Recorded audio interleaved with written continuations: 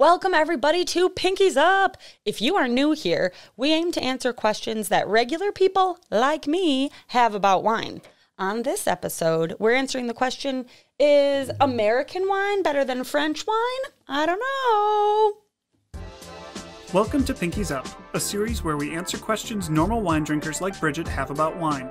I'm Nick, and I'm here to answer these questions in a way that makes sense, whether you drink your wine with your pinky up or you drink it in a solo cup. Let's see what's going on this month. Well, Bridget. Well. Today, we're going to do something that I get a lot of questions about. We have customers coming in all the time that want to know, should I buy French wine? Should I buy American wine? Especially a lot of people that I don't want to say are new wine drinkers, but have been drinking wine for a little bit, like wine, want to try some new things, or someone that has a more experienced wine drinker coming over, and it's like, you know, it always sounds like French wines Chateau de Chaumont are fancier, and maybe that means they're better. Sure. They're usually more expensive. So should I be serving French wine instead of American wine? Well, today we are going to find out what you think. So the methodology, I have 4 types of wine. An American bottle and a French bottle. We thought about doing European, but we're recording around 4th of July, so you know. We know the French people helped us out big time in the Revolutionary War. We appreciate your support. Thank you very much. Vive la France. Thank you, guys. But today we are Team USA. Yeah, if you're watching on YouTube, you can see that. Yay. So we have sparkling wines. Okay, yum. We have Chardonnay. Okay. We have Pinot Noir, your favorite. And then we have Merlot, because I don't have any French Cabernet because it's very expensive generally, or very bad.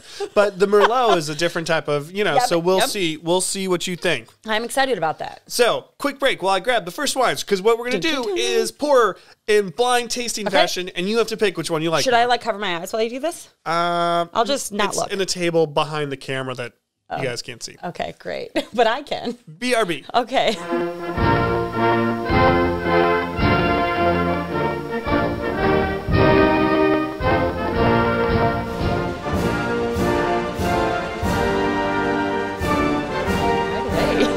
So we have the first 2 in your glasses.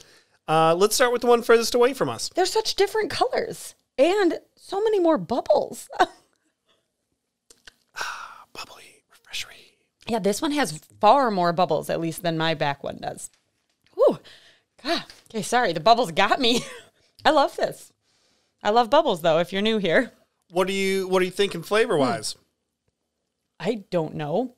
I think this is the American one. I don't know. Well, you haven't even had the other one yet. I know, but that's why, you just want me to describe the flavors? I'm like, listen to me. My gut says American. It's got bubbles. I know nothing about the difference between, that's not true. You've taught me things, I'm sure. Bridget, you're a bad student. Okay. I have to compare them. Can I do that? Yeah. Am I allowed to taste the second one yet? You can. This one looks like a Chardonnay to me. Like, there are literally, if you're not watching on YouTube, I can see like a bubble. Am I hating on this before I try it? There's no bubbles to see here, Nick. Yours looks bubblier though. Your back one. Oh. Whoa. Okay, these taste vastly different. I do still prefer the first one. And there's far more carbonation, but, you know, in the second one than it looks. So when you're looking at them, the first one, much lighter in color, looks like a lot more bubbles. Now, we're not in the proper champagne glass, so we know that makes a difference for the bubbles. But the back one still has some effervescence, I would say, like that. Try and spell that for the show notes. Darker color, more distinct flavor to me. I don't know what the flavor is, but it's not I prefer the one in the front. Well, round 1 goes to America. Woo-woo! So the first one you tried is Scharffenberger Brut. Scharffenberger comes to us from California. Ooh, round 1. It is the Brut Excellence. It is a blend of Chardonnay and Pinot Noir. Oh, what? Which is a traditional Champagne thing. Everybody knows Champagne is the big place in France, maybe originated sparkling wine. So this is a traditional French method of making sparkling wine, the traditional French wine grapes. But this is from is from California. The second one that comes to us from France is Charles Armand Brut Blanc de Blancs. And this is a Vin Mousseau, all white grapes coming from the south of France. So not champagne. We wanted to try and pick some more like $15 wines that are readily accessible. A lot of times the French wines are going to be a little bit more expensive than the California wines because of import taxes. They have to come across an ocean to get here, so it adds a little bit of expense. Wanted to kind of do similar quality, but yeah. So this these are about the same price. Actually, the French one's a little less expensive this time. There's not really a lot of cheap American sparkling wine because of some things, but there is some more affordable French sparkling wine because of how they grow grapes in the south of France. What is this distinct flavor in the Blanc de Blanc? Like, maybe that's just me. It tastes to me, it's got a little bit more of the like yellow peach and apricot notes to it. It's a little creamier type of thing. Yeah, I was going to say thicker. And that comes from how they do it. I like to describe my wine as thick.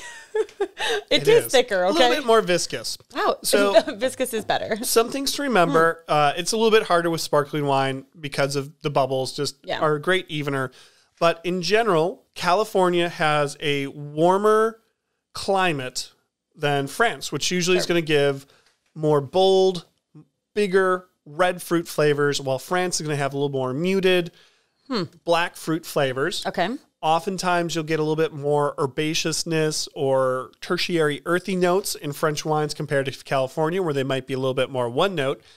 And in California, it's more common to use American oak, where you get those vanilla things on the end, whereas France, they use French oak, which doesn't have that vanilla note, just more of the dry tannin on the end. So as you're trying to guess, those are some things that are generally differences between France and California. Some are stylistic, some are historic, and some are climate-based. Are all of the American wines California? They're all California. I thought about pulling something for Oregon, but I said, nah. I'm taking notes to see if I can score here. They're all from... a good guess. Actually, they're all from Sonoma, I think. Oh, all right. Yeah, I think they're all from Sonoma. Okay, this was a good one. So that was... So America 1, Europe 0. Sorry. On to round 2, which is Chardonnay. Oh.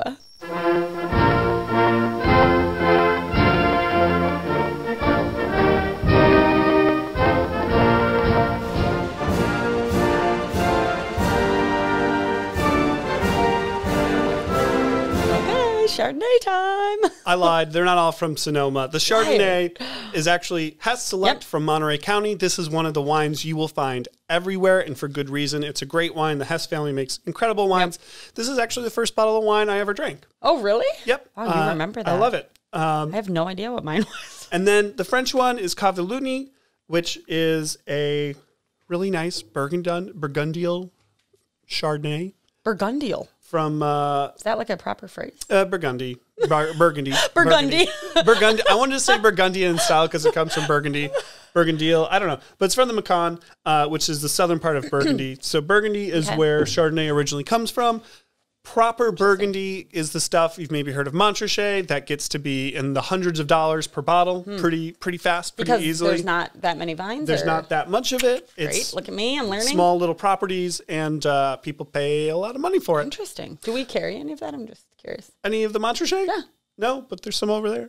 There's some. Okay. So right off the bat, these look identical. They are. So yeah, they look the same. So for this one, stylistically, they're both going for kind of a balance. With Chardonnay, there's very, very crisp, very clean stainless steel ones, and then there's very rich oak heavy ones, creamier ones. I went for kind of in the middle stylistically to level a playing field. So this first one smells more aromatic than the second. Just got that right away. I get a little bit of that green apple kind of citrus thing. Oh, way creamier than I was ready for. Butterier. Touch of cream and butter on that end. Whoa. I feel like more than a touch. I really expected, by the way it smelled, to be more refreshing, but, I got Sauvignon Blanc on my mind, maybe. I don't generally drink Chardonnay, everybody. Wow, these are so vastly different from another, in my opinion. When I really thought this was going to be, I still have no idea. Well, I'm going to guess. I think I do know which is from where, but I don't know which one I like better. I don't generally I don't love a creamy wine. I thought I used to, but this one's a lot. It is a lot. I feel like the buttery one is the French one. You would be incorrect. Dang it! The Hess shows a little bit of that American style of they have a little bit more French oak type of influence on it, so it gives it that butteriness, that rich, or American oak that gives it more of that American buttery richness on the end. If I would have looked at my notes, I would have guessed right, but I didn't even look at my notes. Okay, I will say as the second and third sip, it's much less shocking to me. I've just got nothing to say about that. You're making apologies for America now. I am. The second one, so the French one doesn't, like, as we drink these side by side. So I should say, it's unlikely you are drinking them side by side unless you're having a fun wine tasting event, which we always encourage after listening to these. Yeah. Get together with your friends. Yeah, open some bottles. Even better if you have some French friends, you could do a little, I don't know, I think it's fun. But side by side, it makes the French one taste almost watery. Like, it's good. It just tastes watery after the first very rich one. And I think that's generally a stylistic thing. You can find difference between America and France. Is that the American wines generally do have those bigger, bolder flavors. Wow. A little bit more alcohol, more flavor, richer flavors, while the French ones are a little bit more refined, a little lighter in flavor, a little lower in alcohol. Okay, so actually going into this, the reason I guessed that was the French one is because it felt more flavorful, and I made the assumption that French wines were better. Just telling you. So which one are you picking as your favorite? Actually, I like the American one. I like the Hess better. Wow. I know. 2-0 to America. I know. I like it better. I just didn't guess correctly. We'll head to Pinot Noir, which Bridget's this is gonna be all-time favorite red grape. The real test here.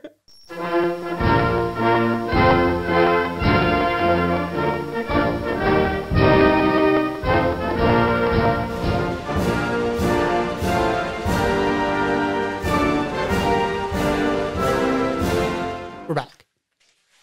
Hello. Pinot Noir time. Another grape that is originally from Burgundy, France. This one is from Latour, which is maybe the most easy to find bottle of French Pinot Noir in America. Okay. Bourgogne Rouge. Yes, that's how you pronounce it. Bourgogne. Oh, I was like, I'm looking at these bottles like, I don't know. It looks like Bourgogne. Bourgogne. But it's Bourgogne Rouge, which is red Burgundy wine. Okay. This is an entry-level Burgundy wine. Comes from a lot of places across the area, but very, very quality level driven, entry-level, nice wine. And then we have Calera Pinot Noir. That is also from the Central Coast of California. Again, I thought they were all from Sonoma, but no, I was wrong. Still from the same state, man. Still Central Coast, like the Hess Chardonnay. So apples to apples, kind of, I guess. Okay. And this one is Calera's really well-known American producer of Pinot Noir. About $20 to $25. The Latour is about $20 too. Okay. And just this is a nice American Pinot Noir. So get guessing. Get guessing. Well, okay.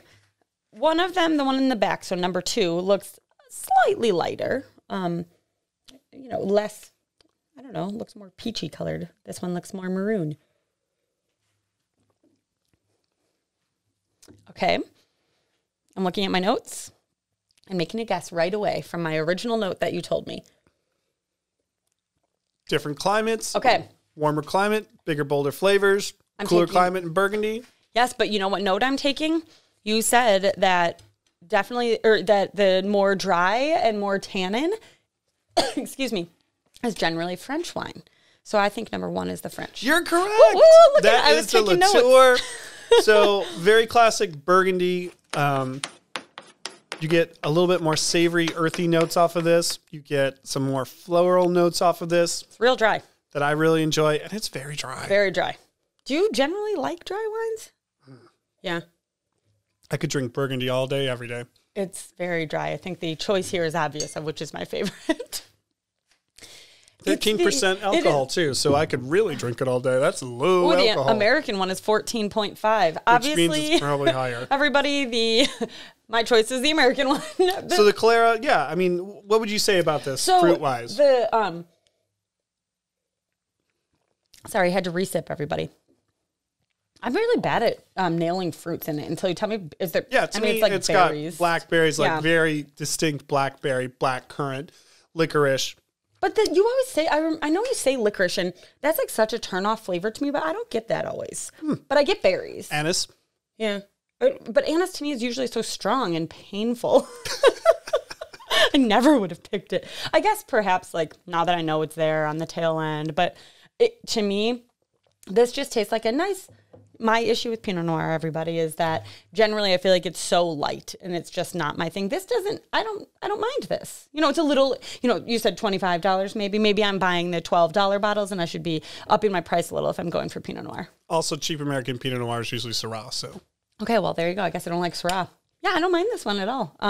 But the Burgundy, wait, so explain Burgundy Pinot Noir again. So Pinot Noir is a grape that comes from Burgundy in Europe. In most places, the wine is labeled by area, and that area has a governing body that says the law is you can only use these grapes. So in Burgundy, the primary red grape, there are some others you can use that nobody uses, is Pinot Noir. Not advised. You can use Gamay. That's more common in Beaujolais. There's some other things you can use. Chardonnay is the primary white grape. You can use Pinot Meunier. That's primarily used in Champagne for things, but it's complicated. So when you say red Burgundy, you can pretty much assume it's Pinot Noir. In America, we just said you can just label what the grape is. That's how our minds work. Different. And then you can put your county, your state, you can put American wine. And there's different regulations then about if you call it American wine, it can be from different vintages, different states, different grapes. If you say it's Napa Valley Cabernet Sauvignon, it has to be 80% Cabernet Sauvignon, and I think it's 90% from Napa Valley. Oh. So you can still get fruit from other areas that can either help change the flavor a little bit or reduce the cost a little bit. And you can use other grapes that can change the flavor, change the cost. And what's the... I'm sorry if no one cares about this. The governing body that like checks that, is that ATC? It is the TTB in America. TTB. What is that? Tobacco and alcohol. Not alcohol, tobacco, firearms? ATF. Yeah, that's part of it. What's the TTB? What did I say? So while we're looking that up, I know that just seems interesting to me. Like, who's checking to make sure it's 90%? The Tax and Trade Bureau. That's what it's called. Exciting. Okay, here. Off from their website. People may not care about this. No, this is funny. What did it say? Oh my gosh. It says our mission, so their mission is to collect federal taxes. Our mission is to take... How they have not been bombed yet, I don't understand. I don't advocate for violence. I'm for paying taxes because I like roads and schools and the military. But their website literally says our mission is to collect federal taxes. Google it.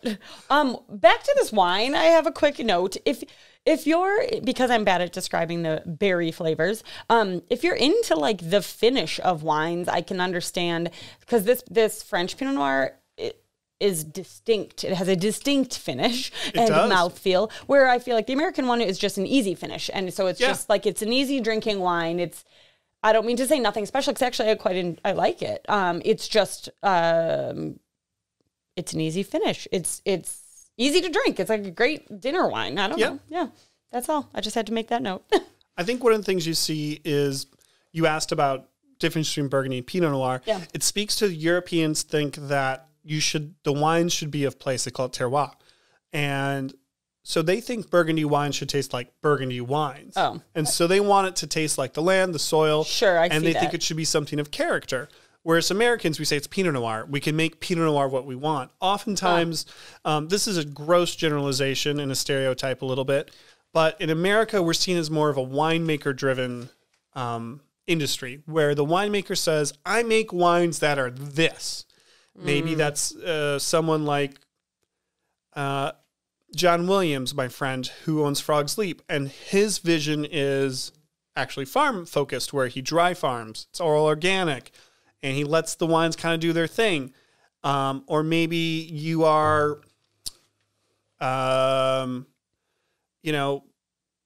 Trouchard, who does butter. And you say, I make wines that have huge buttery flavor notes. Butter is a Trouchard wine? Yeah, that's a funny story. It's the family split a little bit. What? It's a funny story for another day. Maybe when we get Anthony on. But, okay. That's a funny story. But, he makes wines that are big, jammy, over-the-top flavors.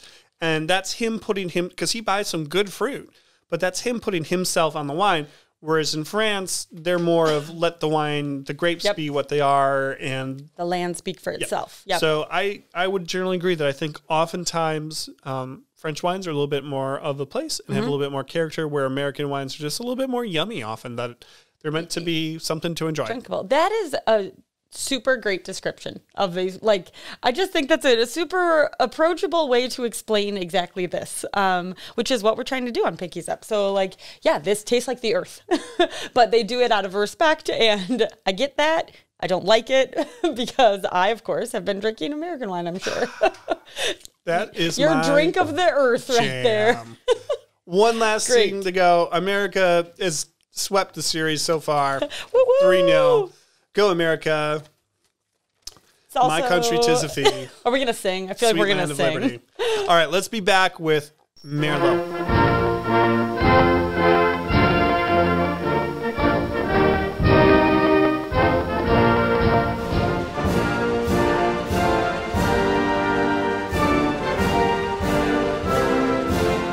I can hear the flag. Do you hear that, everybody? That's our flag whipping in the wind. America taking a 3-0 lead. Oh my gosh. 3-0 lead. 3-0 lead into the final period. This will be interesting. I couldn't tell you the last time I had Merlot. Okay, so this is, we're comparing Bordeaux to Sonoma.